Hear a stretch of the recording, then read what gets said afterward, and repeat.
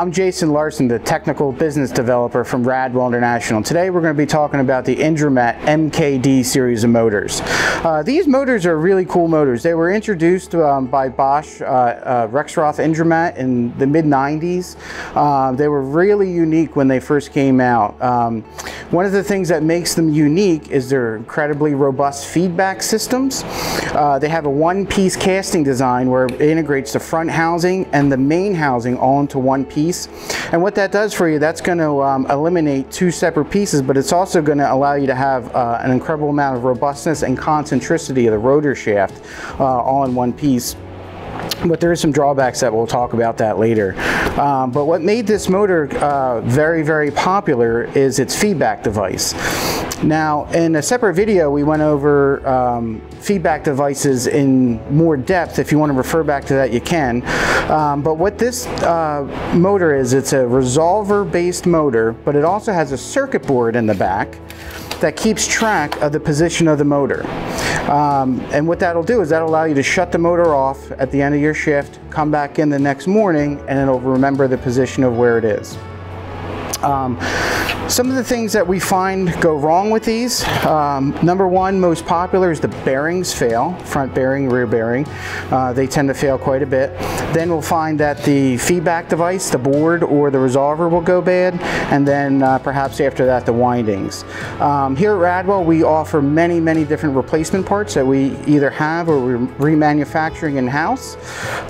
We can remanufacture this connector housing here, the back cover.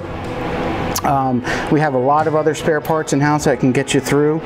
Now we're going to talk about repair modes for these motors. When should you send it in? When can you take care of it in the field? If you're finding that you're shutting the motor off at the end of your shift and you're coming back in, you're getting a position fault, that very well may be the battery on the inside. So on the inside of this, it has a battery that tracks position. These are user replaceable. They can be replaced in the field. They should be replaced with the power off and with the motor loaded, meaning the shaft stopped.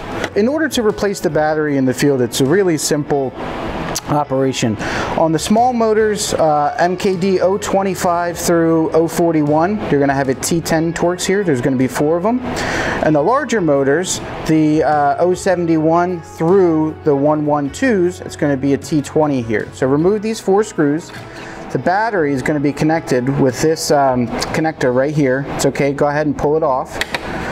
Go ahead and pull the gasket through, and you're going to have 2 T10 Torx holding the battery clip in. Just pull these 2 guys out, put your new battery in, replace your gasket, put it back on, make sure you plug in your connector and put it back in. It's a very simple operation. This should be done every couple of years. Don't wait until you have failures. That's when you run into problems. This operation should be done with the power off and with the rotor in a very firm lock state. What you don't want to do is power it off and then roll the shaft around, and it will lose its position. Then you might have to go ahead and rehome your machine or something like that. But it's a very simple operation. We have 2 versions of batteries in stock, one for the smaller motors, one for the larger motors, and those are on the screen right now. Also, when we talked about earlier this front housing being one piece, that is good for rigidity, but now it's bad for repair. So now, in order to repair it, we can't just replace or repair this front housing. We have to go in and rebore and sleeve this housing all the way from the back. But we can do that at Radwell. It's not a problem. So when should you send it in? The manufacturer recommends every 30,000 hours of operation you should replace the bearings, more than likely whether you need it or not.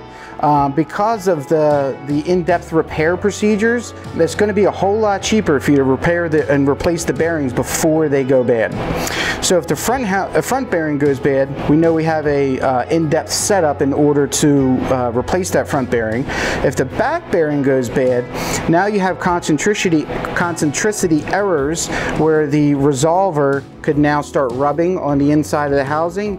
Now you're buying a new resolver. So every 30,000 hours, go ahead and send it in. The batteries you can replace yourself. Any other kind of faults or errors, you can call in, ask for tech support, but more than likely you may need to send it in. In conclusion, you know, these motors came out in around 1995, but they've been discontinued for over 10 years now. There's a lot of them out there in the field, but Radwell has a lot of experience with them. We have a lot of spare parts in stock for them. We can keep your machines running for an incredibly long time. For more information about Radwell or Radwell's repair services, visit us at radwell.com or connect with us on social media.